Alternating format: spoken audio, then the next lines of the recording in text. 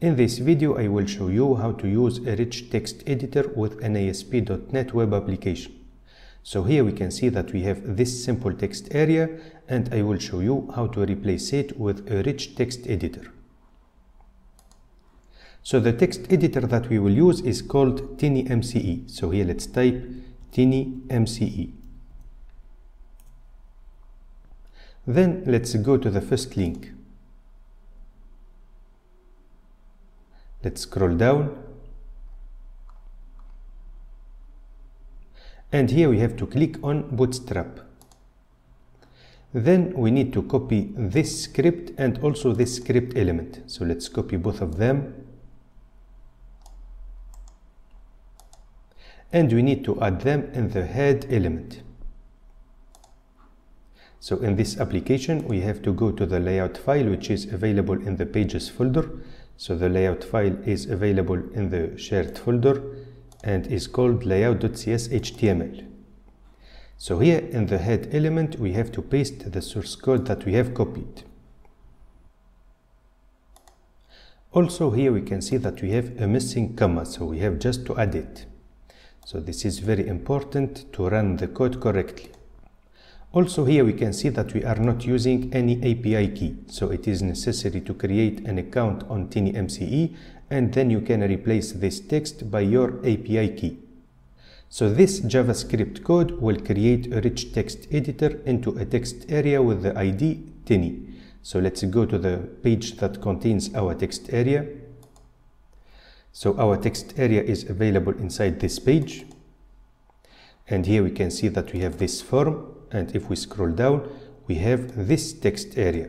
So we need to provide it with the ID Tiny. Now let's test the application. Let's click on Create Article. And here we can see that we have this rich text editor. Also we can see that we have this warning because we are not using any API key. So it is necessary to create an account on TinyMCE, and then you have to use your API key to get rid of this warning. Now we can close this warning and let's write some text here.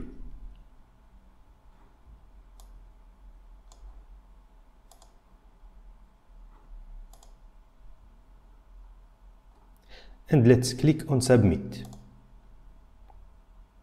Let's go to Home.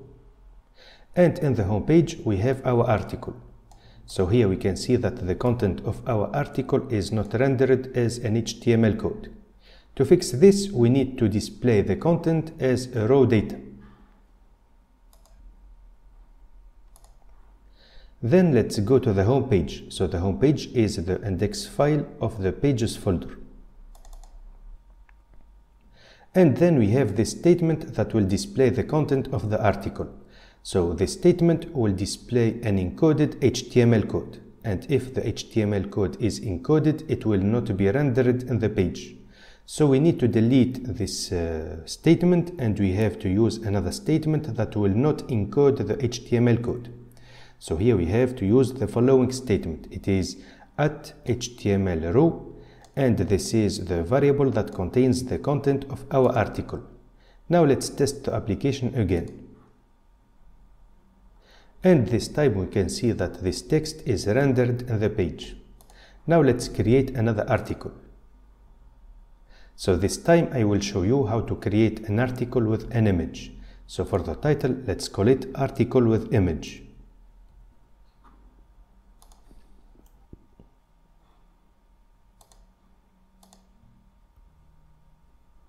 Then let's add an image just here.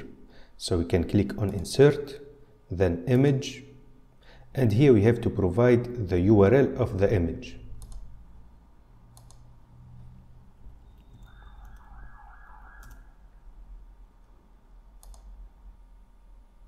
Let's select this image.